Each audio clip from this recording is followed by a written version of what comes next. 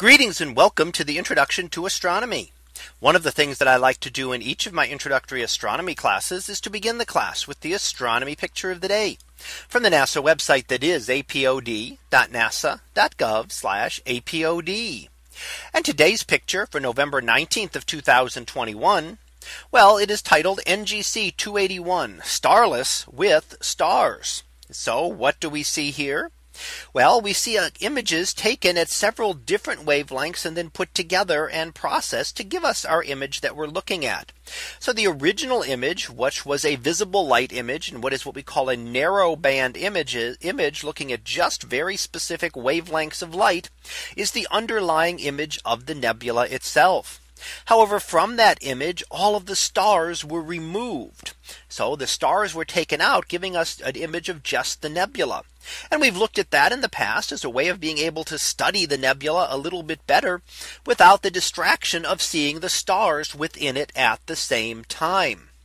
However, we also have put the stars back in this image using two other wavelengths, using data from the Chandra X-ray Observatory, which is in the purplish colored, and the red of the Spitzer Space Telescope. So that's in the infrared data. So we're looking at infrared and X-ray in addition to the visible light image, which is just the nebula.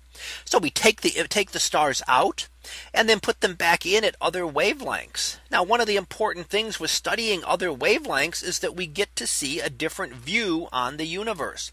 So astronomers for the longest time studied the universe only in visible light.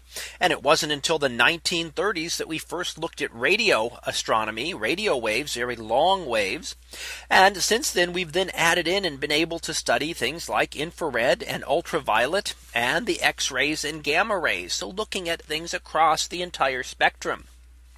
And sometimes putting things together and looking at them in different ways like this, looking at different wavelengths, gives us a much more complete picture of the object than looking at it at just one small part of the spectrum.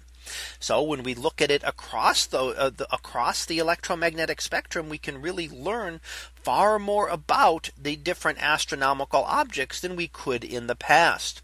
So essentially, we're looking at all of the object, the entirety of what energy it's putting out, and not just that little tiny portion that happens to be visible light, which is what we are used to studying. So here we get to see one of those multi-wavelength images put together of a star forming region here that shows the new cluster of stars now forming at the center that we can see in great detail in using the infrared and X-ray observations as well as the visible. So that was our picture of the day for November 19th of 2021.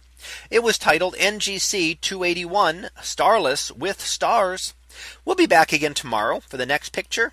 So until then, have a great day, everyone, and I will see you in class.